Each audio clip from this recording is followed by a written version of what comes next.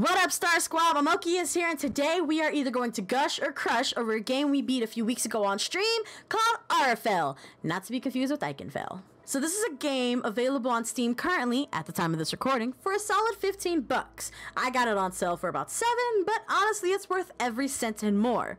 Here's your courtesy spoiler warning if you want to play the game for yourself. As a rule of thumb, I am going to try my best not to spoil too much of the story, but some spoiling is very necessary. On to the game. This game was developed by Stegosoft Games and produced by Dangin Entertainment. I apologize if I pronounced any of your names wrong. I loved you. Mwah. Anywho, first off, let's talk about the beautiful fucking design of this game. The very first thing that attracted me was honestly the graphics. I was immediately brought back to classic Legend of Zelda, Final Fantasy, hell, even Secret of Mana or Chrono Trigger. The turn-based style of fighting really hit me with a punch of nostalgia, and this game was an instant classic for me. As far as RPGs go, this one I can say was very well paced. As with story and grinding, all accounting, I logged in about a solid 33 hours into the game, both on and off stream. Mostly had to do the grinding off stream though.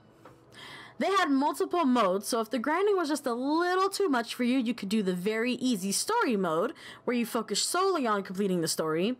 Or if you wanted more of a challenge because you're a sweaty JRPG player, you could definitely switch to hardcore mode.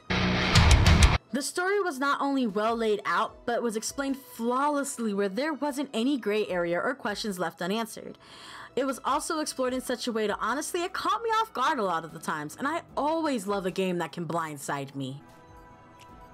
Something is wrong. No! No! No! Not no! Their cast and crew were also very diverse. I loved the relationships between each of the characters in the motley crew, and they all really meshed well together. Oftentimes, I felt myself connecting with some of the members, their goals and aspirations, and for others, well, let's just say both my chat and I may or may not have lost our shit a few times. Well, it took you long enough. I was wondering if you'd ever figure it out. Me and Turban Boy over here used to go out. Oh my god!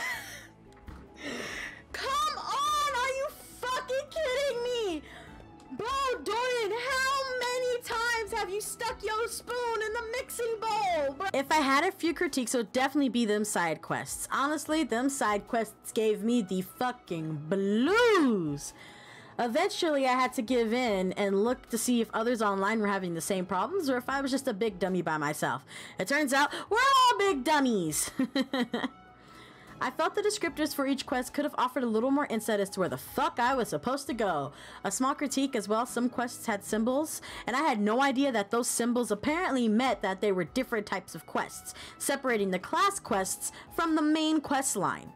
The lack of musical change was also very confusing at first. Usually when entering any battle, there's usually a change in music letting you know, hey, we fightin'. But in Ara Fell, only the bosses got musical numbers.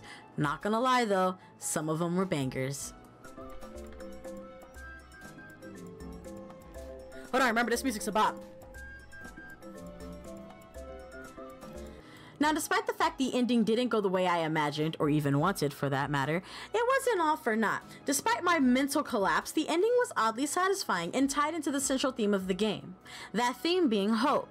You see, hope seemed to be the driving factor that was pushing each and every character to fight to the bitter end.